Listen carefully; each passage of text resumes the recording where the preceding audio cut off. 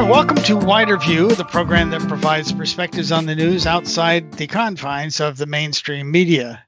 I'm very happy to welcome Rob Dietz to Wider View. Rob is the program director at Post Carbon Institute. And prior to joining Post Carbon Institute, Rob worked as project manager at Farmland LP, helping to transition conventional farmland to organic. And he was also the first executive director of the Center for Advancement of the Steady State Economy, taking it from an unfunded startup organization to an internationally respected leader on new economic thinking. He's also the lead author of Enough is Enough, a popular book on steady state economics. And welcome to Wider View, Rob Dietz. Hey, Charles. Thanks for having me. It's great to be on. Well, good. I wanted to talk to you because really the environmental movement kind of got rocked last month by the release of The Planet of the Humans, a new film from Jeff Gibbs and Michael Moore. And The Guardian, I think, in its review said that big oil and its corporate and banking representatives have, according to this film, found a way to rebrand themselves as green or greenish and to use the green movement for their own ends and to get their mitts on the huge subsidies that taxpayers around the world are handing over to anyone claiming to be developing renewable energy resources, which turn out to be the same old fossil fuel entities in different packaging, end quote. So, first of all, what's your take on the film? In terms of that. Well, I think that Guardian article probably goes a bit far, but that sells more articles or more papers that way. Basically, the film has some really good points to it in that it's questioning how much energy does it take to create the renewable energy that we call quote unquote green. And it has an important thing to say that we're not going to get to a sustainable society just by swapping out solar panels and wind turbines for the fossil fuel based economy that we have now. Mm-hmm. However, I think the film shoots itself in the foot in a really bad way, in the way that it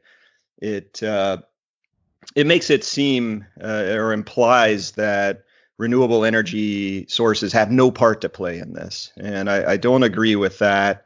I do agree that we're going to have to take a look at how many people we've got on this planet and how much are we consuming, and try to get that in line with what the planet can support, especially if we want to bring along the biodiversity of the planet and somehow start getting ourselves out of this sixth mass extinction event. Yeah, I would agree. I mean, I think a lot of people that I have read who have criticized the film indicate that the look at renewable technology, particularly solar and wind, is about 10 to 15 years old, and that the technology has greatly improved since then. But it's unclear to me whether the underlying problems that the film brings out, which things like the intermittent nature of renewable power, the expense, and the environmental impact of the producing the solar cells and the batteries for storage and so forth. It's unclear to me how much that has improved since the point of the movie was made. Yeah, and I don't want to pitch myself as an expert in the solar industry or the renewable energy front. I just read up kind of like you do, but we did produce a book called Our Renewable Future by Richard Heinberg and David Fridley. Right. And that book takes a realistic, but much more nuanced view than the movie Planet of the Humans. And you bring up important problems with wind and solar, and that's the intermittency and the need for storage. And there are other problems too, right? Like, we don't currently have the ability to run a lot of the industrial processes without the high embedded energy that you get in coal or oil or a power source like that. So there are issues with trying to say run the same old growth-based industrial society on renewable energy, but we know that the fossil fuels are finite and depleting, and even if that weren't the case, we know that we really can't afford to burn them with what we're doing to the climate. So we're going to have a renewable economy, a renewable energy economy, no matter what. It's just how we get there and how much do we power down from the industrialism that we're used to. Yeah, I hear 2 points in there. One really being one thing that I very rarely hear brought up in discussions about environmentalism or in the movie for that matter, and that is conservation. The idea that we ought to be using a great deal less energy of all kinds than we are currently using. And I'm wondering if that has the reason that I haven't heard about that may have some connection to the prevalence of corporate money and corporate foundation money in funding the environmental movement, which is what the movie seems to imply. Yeah, I think you're pretty hard pressed to prove that. I'm not pleased that the Sierra Club, for instance, is not is not bigger in the messaging on, hey, we need to get a different kind of economy. We still need to be worried about population. And let me be clear on the population front, because you see a lot of people say, if you talk about population, you're really talking about trying to lower population in kind of in other parts of the world where birth rates are high. That's not how I think of it. I think we all have a stake in this, especially in the high consuming countries where your population is running through lots and lots of resources. Anytime you talk about population, it can be a bit of a political third rail. Usually you don't get a very good response. And but the kinds of policies that are the best for working on getting a sustainable population are things like making sure everyone, and especially girls, have access to educational opportunities, making sure that everybody can get high quality family planning services and contraceptives, and having good quality sex education programs for kids, age appropriate as they grow. So most of those policies, you could have some fight with them, or maybe there's some controversy, but by and large benign policies. We're not talking anything like China's one-child policy. Right. So I think when you talk about population, when you talk about reducing consumption, which is sort of hitting at the lifestyle issues that people in, say, America or Western Europe are used to, they're hard topics. I mean, a lot of people, they don't want to think about how do I have to change. And so it was a lot easier, I think, for the big enviro groups to kind of fall in line with this green technology story. It's kind of like, oh, we'll have a Tesla economy instead of a Ford economy, and we'll just keep doing more of what we're doing. And it really doesn't work. All you have to do is look at exponential math, and you quickly realize that you cannot keep growing the economy. You can't grow energy usage. You can't grow material throughput forever exponentially on a finite planet. It just, the numbers become absurd really quickly. Right. And I think part of what happens here, of course, is that the developed world, the powerful nations like the U.S. and other Western European powers are really push a kind of development model on the rest of the world that that really exacerbates the problem in that we've turned, we try to turn all of these nations into resource producers for us, whether it's palm oil plantations all over the place in Costa Rica or huge mines everywhere, to get all of our mineral resources. And we've taken away as a result of that, it seems to me, a lot of the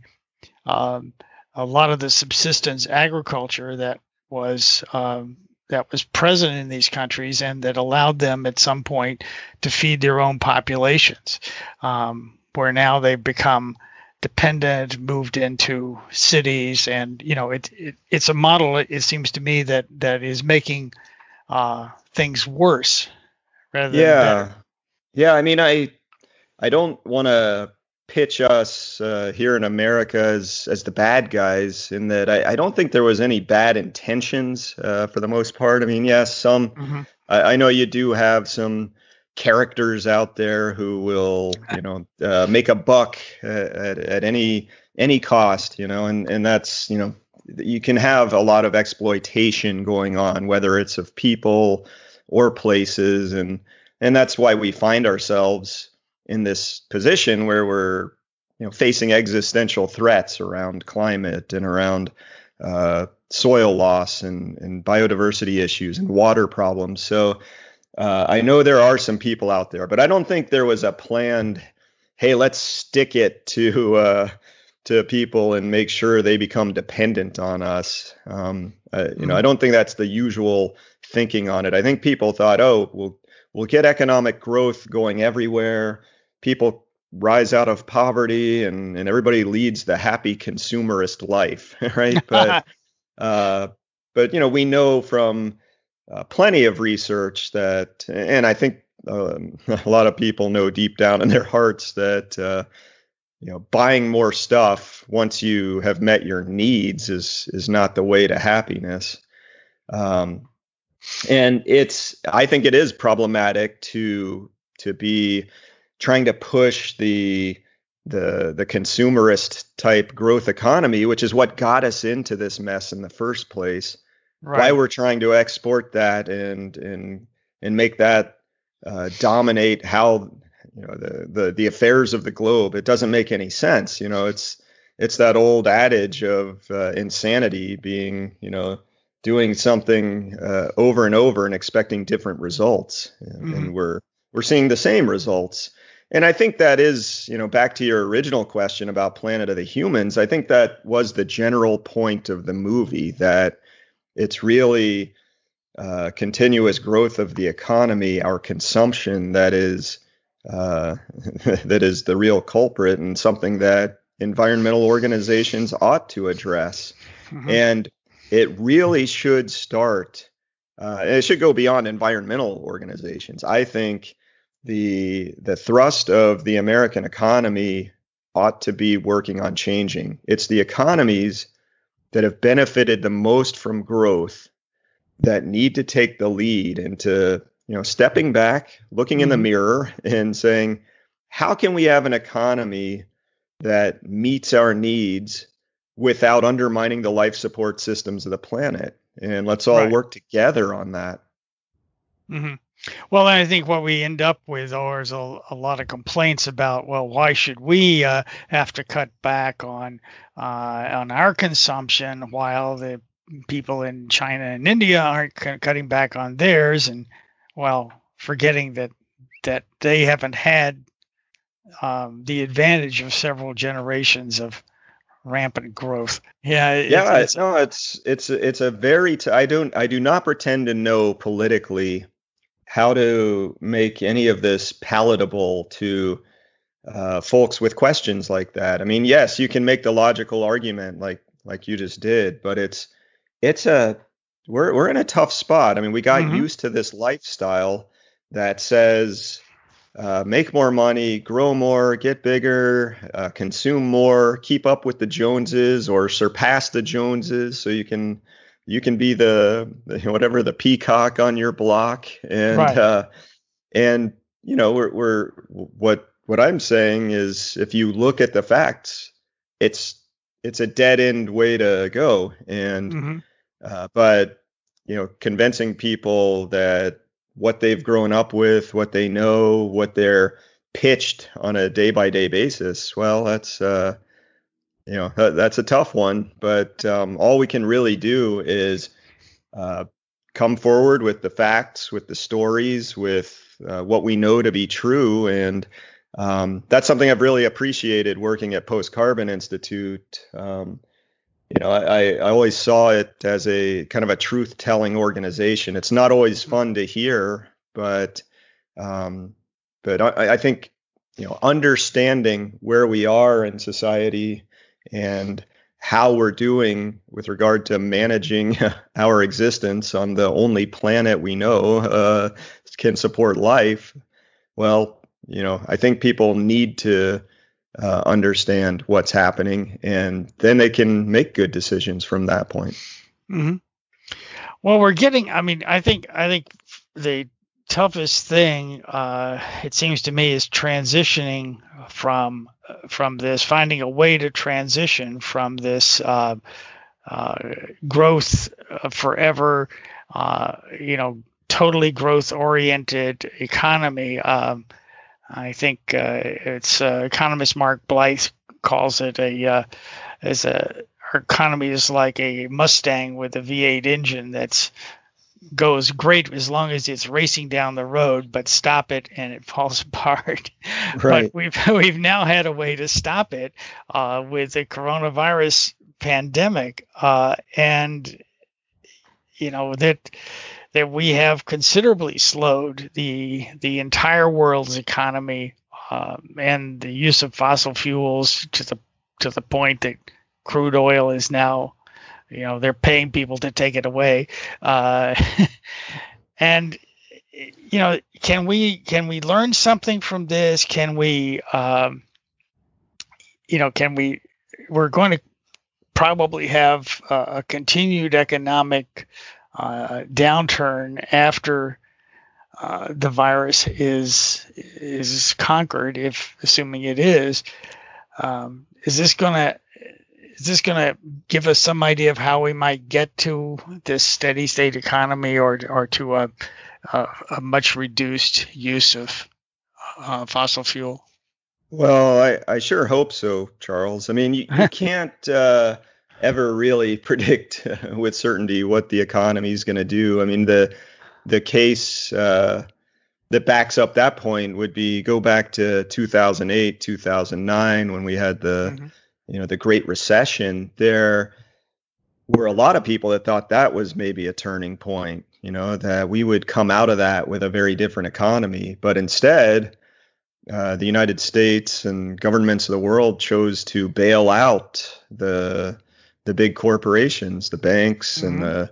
and the car companies. And so, I don't know what our economy and our government, what we're going to try to do to sort of maintain the status quo coming out of coronavirus. Now, that said, this is a terrible disease, and it's wreaking havoc, and it's causing pain and even death, around the globe.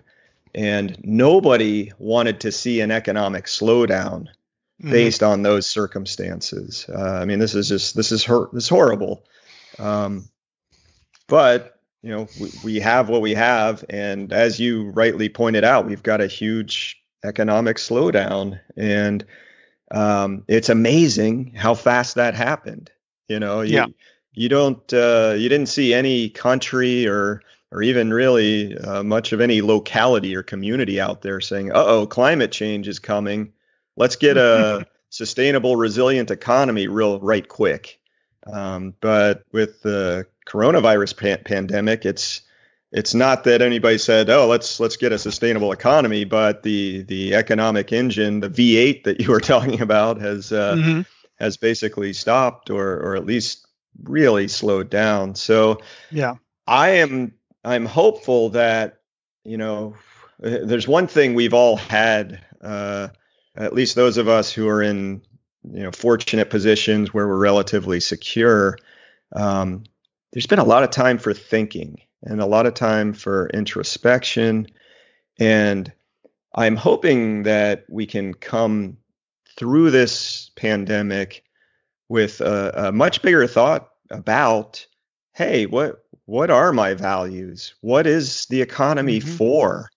Why was I feeling better about not having to do that daily commute to work? Things like that. What about resilience in our food systems and in our, you talked a little bit earlier in one of your questions about how the current economic system, a lot of times different places get locked up in this global trade that if there's a hitch, it's not, you're not able to continue on with it. And so figuring out how do we have systems of, to supply chains that aren't necessarily the most efficient because they've got some resilience built in. And we've seen that in our healthcare system as well, with protective equipment and, wouldn't it be nice if we felt a little bit more resilient and even at the cost of efficiency? But that's not been how we've been driving. So I'm hoping coming out of the pandemic, whenever we're fortunate enough for that to happen, that we'll have learned some lessons and we'll be working towards some better rules for the economy. Speaking of better rules, has the Post-Carbon Institute done any work along the lines of figuring out what those better rules might be, or how we might, accelerate a transition to a more resilient economy? Yeah, our take on it is that, well, if you're having, we talked earlier about how difficult it is to gain traction at a political level. I mean, can you imagine the Democratic Party or the Republican Party coming out and with a platform that says, hey, we recognize the limits to growth, and it's just exactly, that's kind of the reaction. Like, this isn't going to happen, not anytime soon anyway. So what we have kind of been promoting over the last bunch of years is that it's really at the community scale and working with people to build community resilience. And that means bolstering your local economy as much as you can. Having the means to produce the goods that you need, especially the necessities like food. Obviously, some places are better suited to do that than others, but people are incredibly creative, incredibly entrepreneurial, and I think there's all kinds of ways that we can look at how do we get our food, how do we clothe ourselves, what's our transportation system, how do we make that available even if we're not somehow connected to a just-in-time global economic system that as we've seen can be rocked and can really hurt us where we live. Mm-hmm. Yeah, I think it's. I mean, we hear a lot about economies of scale, but it sounds like what you're talking about is an economy in which the scale is a great deal smaller, where we're really saying, let's find a way to take care of ourselves as a community, and not so much depend on the whole rest of the world shipping everything into us. Yeah, that's right. And I mean, it's not to say that we would eliminate trade or not participate at all, but the stronger your local economy is, the better chance you have of dealing with global shocks, that are likely to happen. I mean, the pandemic is one that epidemiologists have been predicting for years, and guys, I'm fully on the hopeful front that we will get past this, and really hoping that another one does not come along in the near future, and that we have some time to think and to prepare and to be readier for something like that. But yeah, I think the more you have strong community ties, the more you have a food network that you understand, that maybe you have a role in it, and the more your healthcare system has got what it needs locally, then you wouldn't have to see some of what we've seen, like California bidding against Illinois in order to see who gets the ventilators. Right. Well, and there's an excellent article, by the way, on Kaiser Health News this morning about how our response to this was really colored by our dependence on the global supply chain and the fact that short-term profit is the primary motivation in everything, including healthcare, and nobody's thinking about the big picture or planning for some eventuality that that might happen like this. That there's just not any money in planning for an epidemic. Yeah. No, I mean, it makes you question how much to trust the profit motive as the underlying principle by which we organize everything that we do. There are some parts of society that are better off without profit being the thing that makes the decision, and caring for one another. The healthcare industry is one of those. Do you want a hospital deciding your medical procedures based on what they cost? Not necessarily. You want something in place that allows you to make decisions that take into account compassion, sort of the better parts of our human nature, rather than the greed or the negative parts of it. Yes, exactly. There's a lot you've given us to think about, Rob. I really appreciate that, and I appreciate you taking the time to join me today. And we'll probably need to talk further in the future about how we can make things better on the planet here. All right. Well, thanks for having me, Charles, and thanks for the great work you're doing. All right. Thank you.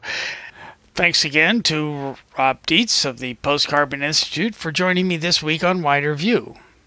I'll post links to the Post-Carbon Institute and to articles mentioned in the show in the notes at widerviewradio.podbean.com. As always, the views expressed on Wider View are those of myself and my guests and may not reflect the views of the management of this radio station. I'm your host, Charles Dunaway. Thanks for listening.